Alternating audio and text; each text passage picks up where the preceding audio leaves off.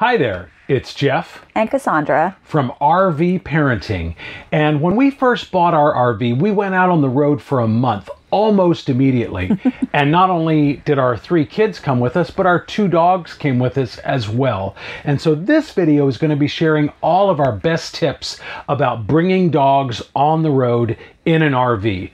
So let's get into it right away. First off, RVing is very dog friendly. It's probably more friendly for dogs than it is for children. Dogs love being on the road. They love new scents. They love new sounds. Our puppies went to the beach for the first time and completely lost their minds. They thought that that was the greatest place ever. Why don't we actually live there? It was just fantastic to see them because they get so much joy out of these new places that we're going, you know, walking in the woods with them in Georgia and then chasing squirrels up trees. It is They're little terriers. So they really enjoy chasing after animals and woodland creatures. So for them, it's like being at Disneyland, but for puppies, it's just fantastic. They really enjoy being on the road, which is surprising for us because when we adopted them, they didn't like being in cars at all. They didn't love it. But I'll get into that a little bit later. Another wonderful thing about having them on the road is they get constant attention. Like your cats, they're like, did you feed me? Is my litter box clean? The dog's like, you're going to spend 24/7 with me in a small vehicle for like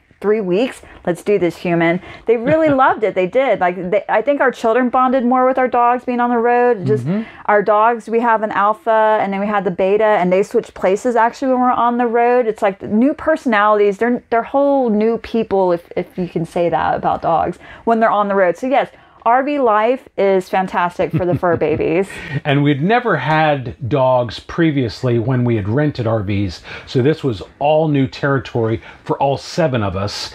And I really think it went way better than whatever it was I was expecting. And I don't even know what I was expecting, but it was a blast and all of us loved it. But one of the questions that comes up, of course, is when you are traveling in an RV. It's different if you go somewhere and you stay put for a long period of time. But when you're traveling around, you know, the question, like on our last trip, for instance, we went to Disney World and we didn't bring our dogs into Disney World. So what do you do with dogs when you're parked in an RV campground? And there's a few different ways to go about this. We saw lots and lots of people that had like a little portable fence in the outside area, just outside their RV, within the confines of their campground. I will say that some places don't actually want you to leave your pets outdoor in these confines. So you can have them as long as you're out there, but you're not, they don't really, it's really frowned upon, just leave your dogs outside in the gates, which is kind of what kept us from getting that, honestly. Yeah, we thought about it. And of course, you know, if you're going somewhere like Yellowstone or other places that are technically bear country or mountain lion country, you absolutely do not want to do that. So what we ended up doing was we got some dog crates, some oversized dog crates. They're collapsible, so they store very easily on the underside of our RV, and then they assemble in just seconds. We have 2 of them, one for each of them, and we just put them up in here. Of course, we left the AC on and the heat. And the music, because they don't like to be alone. Yeah, that way they were entertained, they were climate controlled. We had their doggy beds and their chew toys and things like that in here. We were a little unsure about just letting them roam free in the RV while we were gone, because we didn't want them to chew on things. The terriers, so they like to chew on things. So we thought the dog crates, again, these are oversized with their doggy beds and chew toys and music and air conditioning. We thought that was probably a safer way to go. And it seemed like it worked really, really well. The dog crates are awesome and they're inexpensive. Like I said, they're totally collapsible. Then they come back together again when you need them. I'm going to link to them down below on Amazon in case you want to check those out. But that was a really, really good way to go. I do think we will probably get that dog fencing that I mentioned and use that at some places based on, you know, where we are, how long we're going to be there, and what we know about the wildlife in the area. Because again, you don't want to leave your pets unattended out there like that if there are predators in the area where you're camping. That is so true. And I'm going to tag on a little bit to what Jeff was saying about, you know, confinements and having, you know, the crates. The reason we chose the crates is, again, they're terriers, but they're new sounds, new smells. And so, you know, you have to worry about accidents and chewing up your RV because they will do that. I mean, that's just kind of they can't help it. It's like, where did my human go? We're around each other 24/7 and now we're not together anymore. And so we definitely found that the dog crates were a comfort for them. They really liked it. So you kind of want to keep a little bit of attention, like what's your dog's anxiety level? What are they comfortable with? How long can you leave them? But they can handle that. It's okay. They're going to be safe. Just take them to the bathroom before you go and then take them as soon as you get out, to kind of avoid having accidents inside of the dog crate.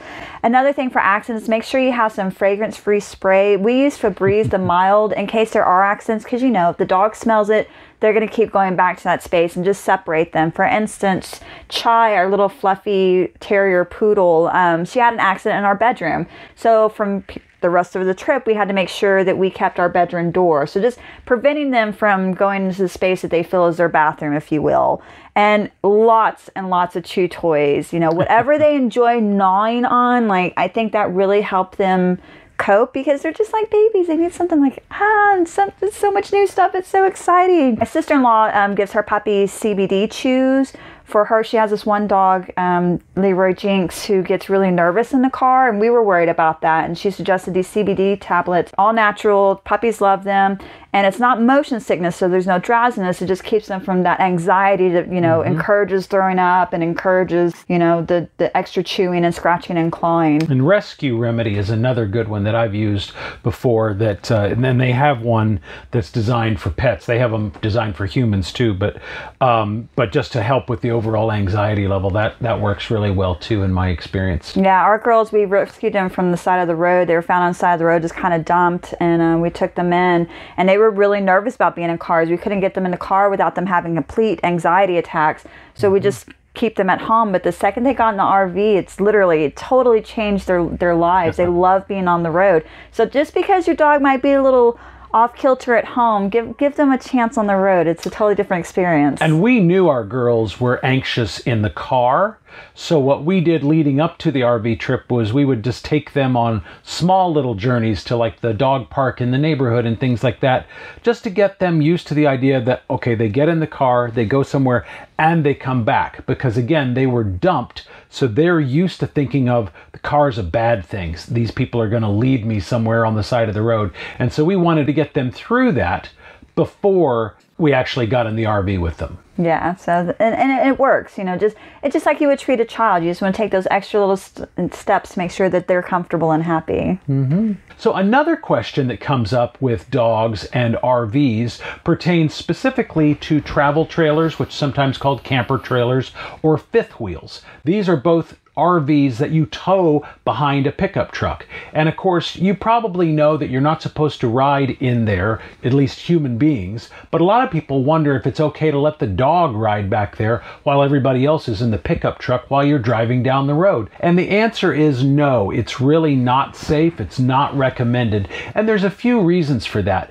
First and foremost is you're towing this camper, and you're relying on the mechanics of that trailer hitch and that ball, or in the case of a fifth wheel, it kind of sits over the back of a pickup truck, but you're still kind of relying on mechanical pieces of hardware to keep the two units together. And it doesn't happen often, but those hitches can fail. And if they fail and the camper trailer comes loose or the fifth wheel comes loose and has a serious accident, you don't want anyone, even your dogs, inside of there when that happens. So you also can't control whether or not they need to go to the bathroom because you can't see them. You can't control if they're bouncing around all over the place because of being jostled around on the road. So always keep your dogs wherever the rest of you ride when the vehicle is in motion. Don't put dogs in the back of a camper trailer or a fifth wheel. One of the best benefits of having dogs on the road is the potty breaks. I know that sounds nuts, right? But potty breaks mean you have to get up and walk the dog and explore, because sometimes after you've been traveling all day, you just want to chill, or at least I do. I'm ready to just kind of relax and zone out. Well, our girls at home can go in and out of their doggy door to go to the bathroom. But when we're on the road, you know, we have to get up. We have to be motivated to go check out new hiking trails or walking trails or just being out and about. I found myself being more out and about because of the puppies than without them. And especially taking breaks when you're on the road, you're more inclined to stop and absorb your scenery, you know, because with kids, you're like, oh, just go use the bathroom. You know, we have a bathroom. You don't have to stop for that. But with dogs, like, no, for real, I need you to pull over. There was a morning, we were actually at a campground in St. Augustine, Florida. There was a morning where I took the dogs, we call them the girls, we took the dogs out for a morning walk. It was just myself and our toddler Layla, and we got down to the water's edge at our campground area, and there was a bald eagle 20 feet away from us. And that was something I'd never seen in the wild before, and we wouldn't have seen it if we hadn't been taking the dogs for a walk. Yeah, the sunrise walks in the morning, you know, it's like when you get up and they're like, okay, I've been holding it all night, let's go. And just having that time alone, it's just, you don't realize how therapeutic they are until you let them do the job that they're meant to do, and that's be your companion. So yes, RV life with dogs is the best in my opinion. Anyway, I hope this video helps convince you that bringing your dogs on the road in an RV is an awesome, awesome thing. If you like this video, please give us a thumbs up. It sends a great signal to YouTube, and then they're going to show it to more people just like you. And then, of course, smash that subscribe button and the bell notification button too. But with that, we'll see you in the next video.